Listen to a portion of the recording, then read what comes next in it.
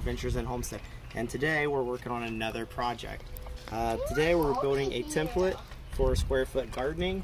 We're getting ready to start planting seeds in our garden here soon. It's after Mother's Day, so the risk of frost has passed for us in Ohio, at least in our zone. I don't know about where you all live. So we're making a template. We're going to try squarefoot gardening this year. First I got to get a 1 foot by 1 foot piece of board, and this is left over from the chicken coop upgrade, so I'm upcycling some of the wood that I already have. So my handy little broken yardstick I'm using as a straight edge. So I've already got some of my marks done. We're going to get this cut out, and then we'll come back and show you all the other marks we need to make, so then we can line up all the holes so we know where to put our seeds. I got my board cut. It's 1 foot by 1 foot now. So we're going ahead and lay out our template on here so I know where to drill my holes at. So we're going to mark every 3 inches. So 3, 6, and 9. We're going to do it both ways, so then I get a nice grid pattern on here so I know exactly where to drill my holes.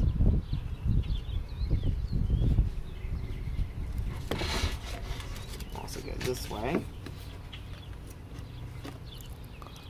So you could make this out of anything that you are able to cut and easily put holes in.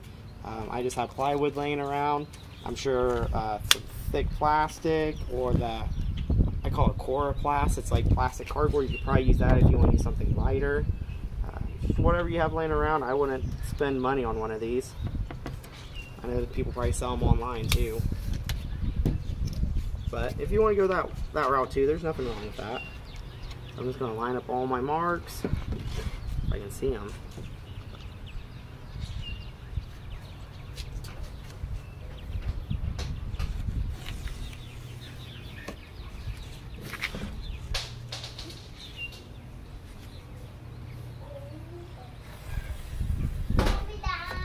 Yeah, he's there. I think he's in the backyard, bud. You already tried there? Did you look in his room? Yeah. Well, he's not up here. I'll help you look in a minute. Yes, hold on.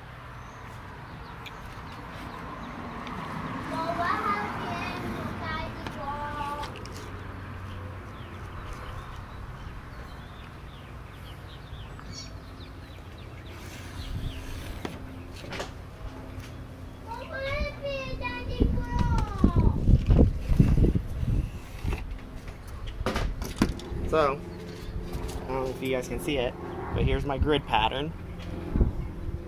So, now we'll go on and move on to where I need to drill the holes. So we'll come back once we have all that ready. So off camera, we went ahead and started marking some more cross lines in here so we could find the center of every square. Right now, I'm just marking where I'll be drilling. So in the middle is your 1 plant per square foot. Then on the outside of this inner square, you got 4, which is your 4 plants per square foot. And then you gotta go through, and I'm drawing circles because I know me and I'm gonna get lost while drilling. And these will be your 16 per square foot plants. So those X's that I drew, they just help me identify the center for when I'm going through and drilling. So this is really easy to do. We've never squarefoot gardened before. We've always gardened in rows and stuff. That's just how I was raised back in West Virginia. I don't think Colleen grew up gardening. No, she's shaking her head now. So we'll hop into me drilling all these holes out, and we'll keep track of our progress this year and let you know how squarefoot gardening goes for us. Hi! I don't know why yet, huh? Yeah, I found him too.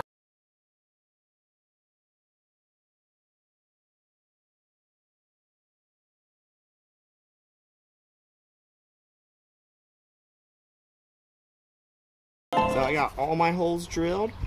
These are 1/2 inch drill bit holes. When using this style of drill bit, there is one issue, and I'm going to have to clean up the backside. I got a little bit of splintering, so I'm just going to go back through here and clean these all out, and then our template is done. So I'm back. I've got all my holes cleaned up.